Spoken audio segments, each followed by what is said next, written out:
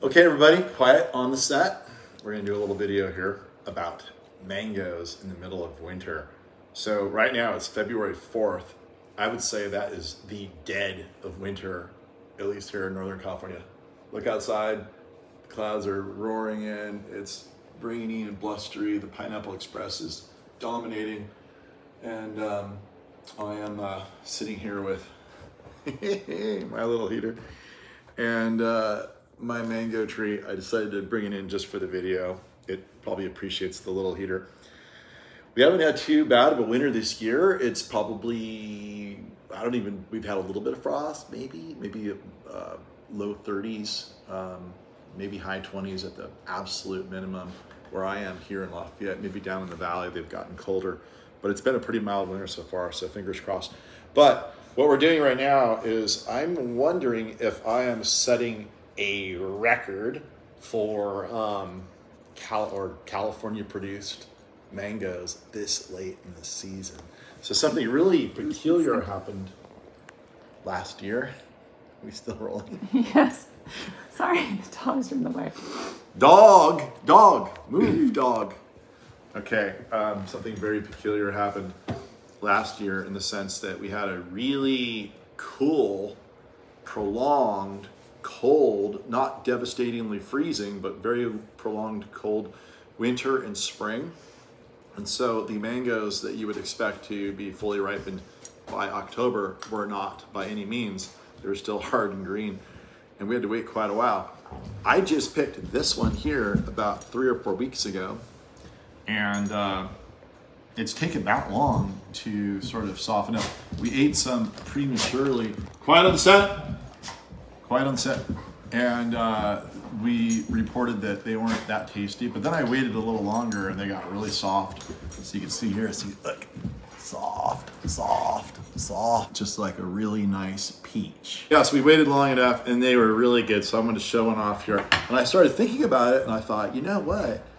I mean, February 4th, the mango season in Florida starts, they hit the trees about March, they bloom.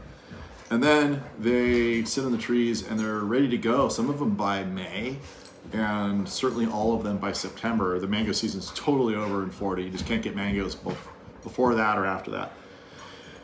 Now in California, everything's delayed because we don't have nearly as much heat buildup as they have consistently.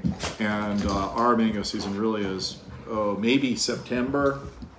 Videos over here. Maybe September through November or so. But like I said, I picked this thing in mid-January and now it's taken 3 weeks to ripen up. So I'm wondering, is this the latest mango ever eaten in California? I want some comments. If you disagree, you gotta say why, because I wanna know why and what mangoes you ate that were later than that.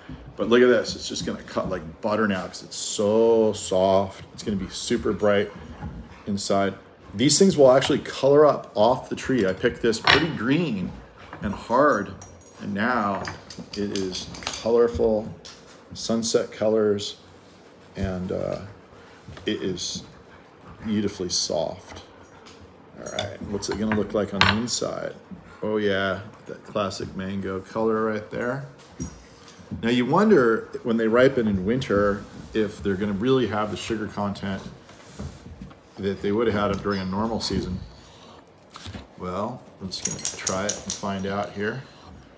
And I just simply eat my mangoes. Well, I could do it like this, so I don't just get my whole face in it and be embarrassing to my wife who's filming here, thankfully for me. Thank you, honey bunny. And here we go. Here we go. There it is. Let's try it. This could very well be the latest mango. I have one more though, because I could set the record again tomorrow, but it's not as soft as this one. So February 4th, California produced mango. Oh man. It's amazing. I feel like, you ever gone to the mango festival in Florida during the time of year where there's just mangoes all over the street? You can just smell them throughout the city. That's what, when I taste this one, that's what I go to mentally that time of year in that place. It is so good. So this is actually a Valencia Pride mango, which is this tree here. I'll be planting this tree and some other trees and some pots out here on the balcony soon. And believe it or not, this thing is actually actively pushing buds right now. The other one out there is really pushing buds. I made a video about that not too long ago, so I won't pontificate too far on that. But yeah, so I want to know, has anybody eaten a mango later than February 4th that they picked from California trees? I know that they can't do it from Florida trees because, you know, it's impossible. But yeah, the other thing to know about mangoes, when you're done with your skin, it's really good to take your skin and put it into a big glass of water in the refrigerator, and then you'll have this essence of mango water. It's really good.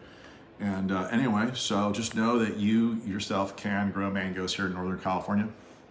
You just have to give them the hottest spot possible, the most reflected sun possible, sun all winter long, ideally reflected off walls or windows. Hopefully you're in a decent microclimate to begin with and not in the bottom of a valley floor where it just freezes every year. But if you keep these things above 28 degrees, there's no reason you can't have mangoes like this all winter long and from fall to winter. Valencia Pride, come on down to Golden Gate Palms. We're gonna have a whole bunch of these available soon.